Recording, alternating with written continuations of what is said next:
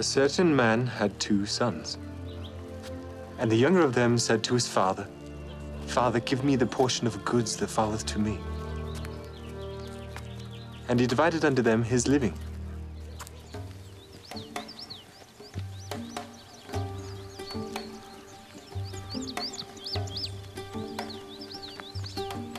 And not many days after, the younger son gathered all together and took his journey into a far country, and there wasted his substance with riotous living.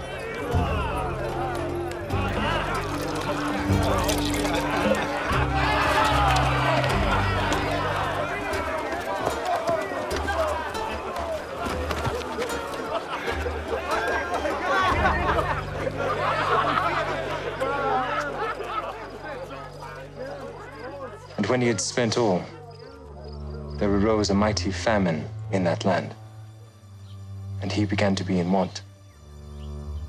And he went and joined himself to a citizen of that country, and he sent him into his fields to feed swine. And he would fain have filled his belly with the husks that the swine did eat, and no man gave to him.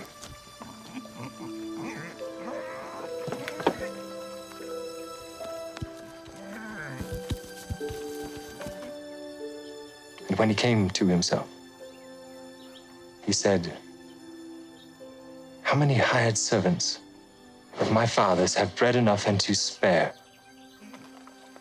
I will go to my father and will say unto him, Father, I have sinned against heaven and before thee, and am no more worthy to be called thy son.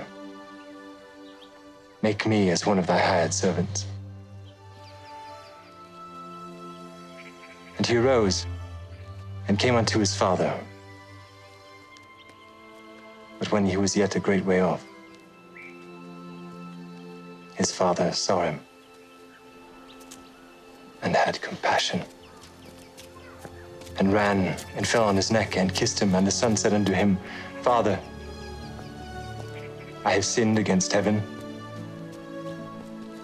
and in thy sight, and am no more worthy to be called thy son.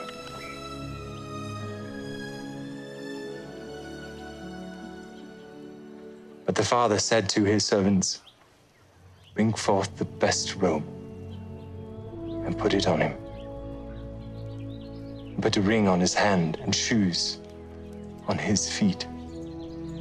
And bring hither the fatted calf and kill it, and let us eat and be merry. For this my son was dead and is alive again. He was lost and is found. And they began to be merry. Now his eldest son was in the field. And as he came and drew nigh to the house, he heard music and dancing. And he called one of the servants and asked him what these things meant. And he said unto him, thy brother is come, and thy father hath killed the fatted calf, because he hath received him safe and sound. And he was angry and would not go in. Therefore came his father out and entreated him. And he, answering his father, said, lo, these many years do I serve thee. Neither transgressed I at any time thy commandment, and yet thou never gavest me a kid, that I might make merry with my friends.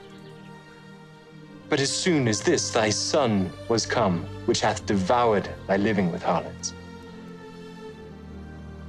thou hast killed for him the fatted calf.